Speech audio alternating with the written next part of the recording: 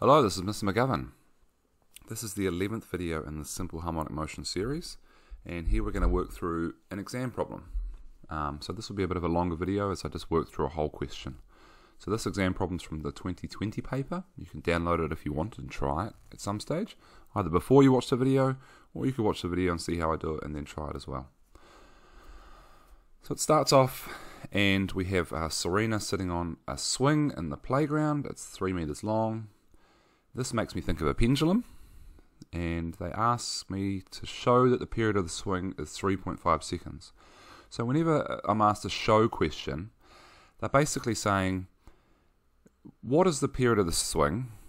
But I'm going to tell you the answer is 3.5 seconds. Hopefully you get that as well. You can't actually use 3.5 when you're working. You can only show that you can get to 3.5 at the end. So a pendulum has, on our formula sheet, has a time period of 2 pi root L over G. Just put the numbers in. L being 3, G being 9.81, and that spits out 3.50 seconds. So I showed it, clearly showed it, and the marker would give me full marks for that. That would be an achieved question. Okay, so in this picture, it looks a little bit different. Serena has gone from sitting to standing.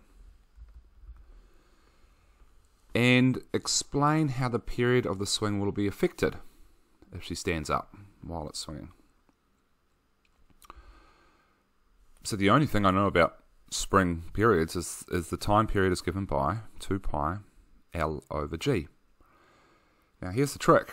Even though the swing seems the same length, the length we use is not the length of the rope or the length of the swing, but it's the distance from the center of mass of the things that's on the end of the swing, which is Serena, and the top of where it's tied off.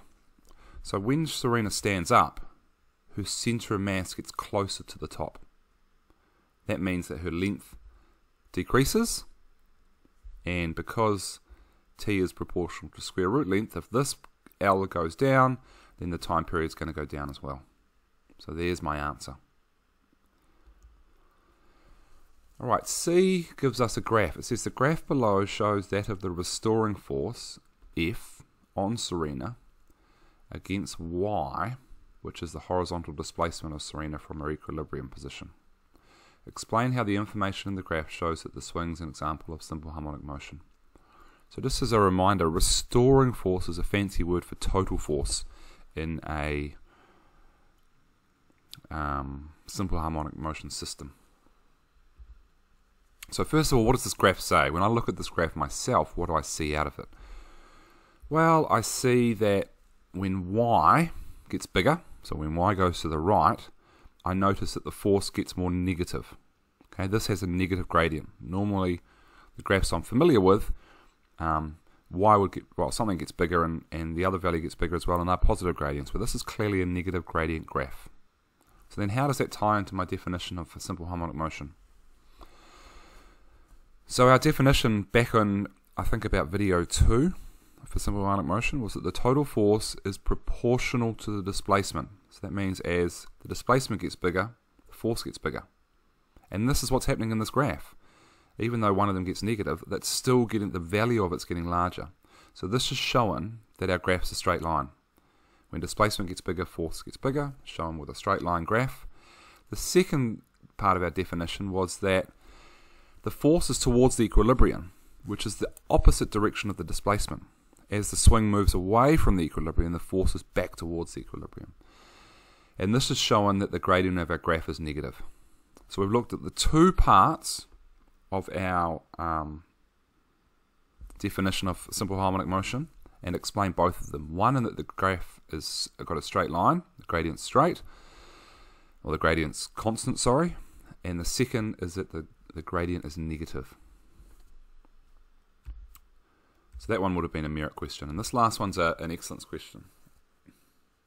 So Serena swings from end A to end B with an amplitude of 1.5 and a period of 3.5. Use the reference circles below, or otherwise calculate the velocity of Serena in the swing when she is 0.5 meters from the end of B.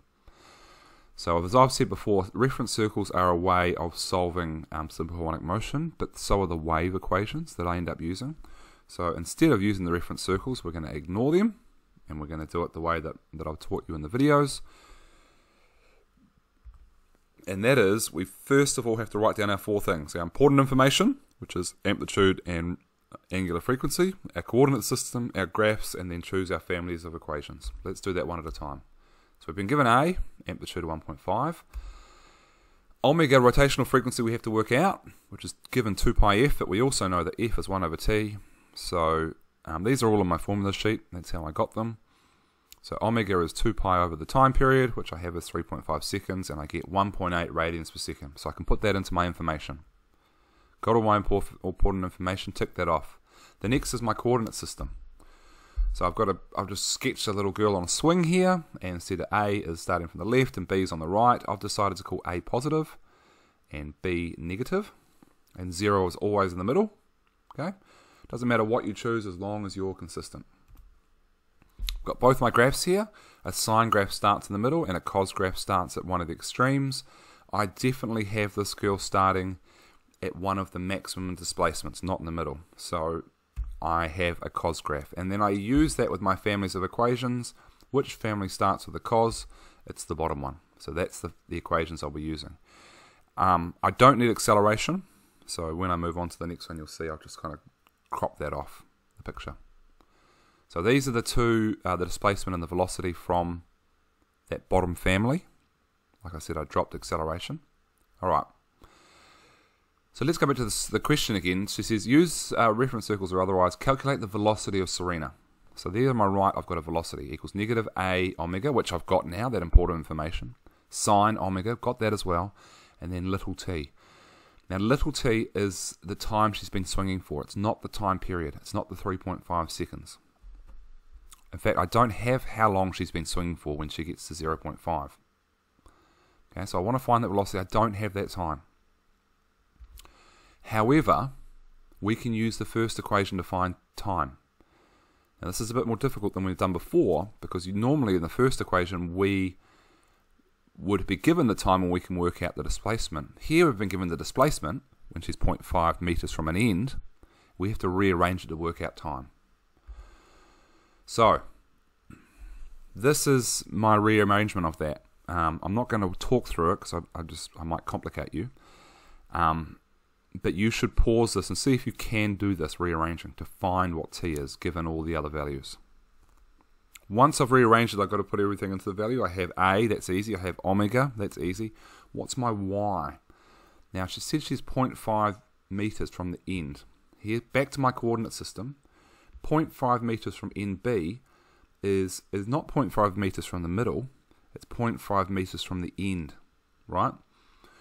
Which means that her actual position, given that the amplitude is 1.5 meters, from 0 all the way to B is 1.5 meters, therefore the distance from 0 to where she's going to be at this point is going to be 1 meter. So the 1.5 subtract the 0.5. And that's why I've got 1 meter in here. I've also got negative because it's on the B side. It's on the negative side. So that negative goes into that.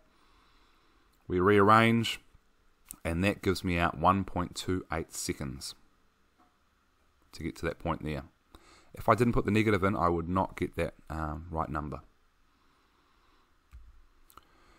So, back to the overall plan. We wanted to find velocity by using the equation on the right, but we didn't have the time she'd been swinging for to get to this 0.5. We used the first equation, rearranged it to find that time, and we've now found it, 1.28 seconds. Now we can just throw it into this equation.